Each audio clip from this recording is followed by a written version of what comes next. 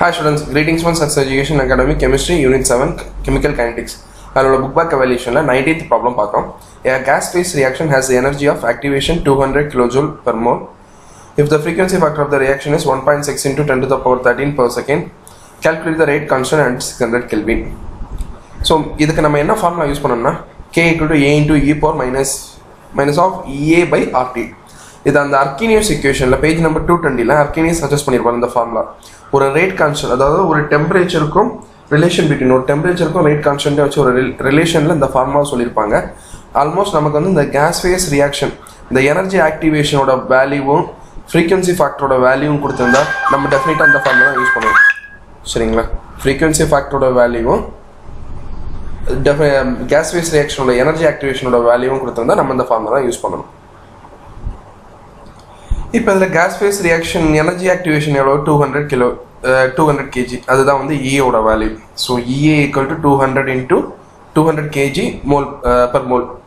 அப்புறம் frequency factor தான் எதுனா A, இந்த வேல்யூ வந்து A 1.6 into 10 to the power 13 per second ஏயோட value. Temperature 600. R equal to ஆரோட வேல்யூ என்னது? கேஸ் கான்ஸ்டன்ட் ஆரோட வேல்யூ நமக்கு எல்லாருக்கும் தெரியும் 8.314 into joule per Kelvin per mole. சரிங்களா? ஸோ இந்த ஃபார்முலா நம்ம வந்து போன வருஷம் ஐடியல் கேஸ் கான்ஸ்டன்ட்டாக இதை படிச்சிருப்போம், ஐடியல் கேஸில் அல்ல. இப்போ இந்த வேல்யூஸ்லாம் நம்ம இதில் சப்ஸ்டியூட் பண்ணால் போதும். K ஈக்குவல் டு ஏவோட வேல்யூ என்னது? 1.6. ஏன்னா வேற ஒன்றும் இல்லை, ஃப்ரீக்வன்சி ஃபேக்டர். அப்போ K ஈக்குவல் டு ஏவோட value 1.6 into 10 to the power 13 per second into E power. So பவரில் கொஞ்சம் பெருசாக போட்டுக்கோங்க. மேலே இருக்க E என்னது? 200 கிலோ ஜூல் இருக்கு. நான் அந்த வந்து 200 ஜூல் மாற்றிக்கிறேன். அப்போ வந்து கிலோ வந்து 10 to the power 3 மாற்றிடுறேன். 200 into 10 to the power 3 joule per mole. Joule, இது joule per mole divided by இது ஆரோட வேல்யூ. ஆரோட வேல்யூ என்னது? கீழே வந்து R into T. அப்போ ஆரோட வேல்யூ 8.314.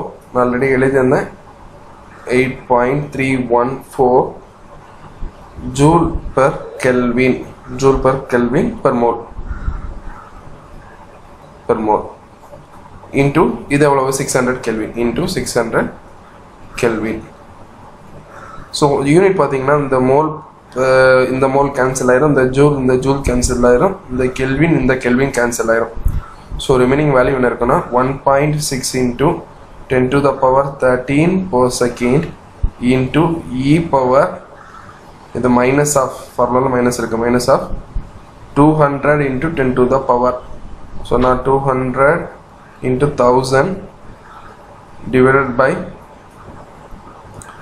8.314 into 600 அப்படின்னு போட்டுக்கிறேன். இந்த 0 கேன்சல் பண்ணிடுறேன். இது என்ன ஆயிரும்? 3, இது வந்து 5. ஸோ 200 into 5 டோட்டலாக எவ்வளோ ஆயிரும்? 1000.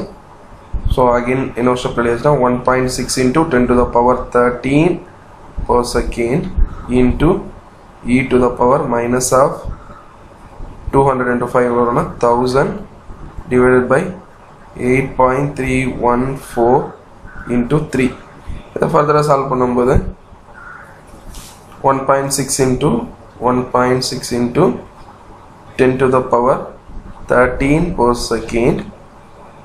per second into E to the power minus 1000 divided by 8.314 into 3 na 24.942. So இதை டிவைட் பண்ணும்போது நமக்கு எவ்வளோ வரும்னா 40.09 வரும். 1000 divided by 24.92 னா 40.09 வரும். அப்போ 1.6 into 10 to the power 13 per second into E to the power minus of 40.09 அப்படின்னு வரும். இப்போ நம்ம E to the power minus 40.09 ஓட எக்ஸ்போனன்டோட வேல்யூ நம்ம கொடுத்துருக்காங்க. என்னது? 3.8 into 10 to the power 18.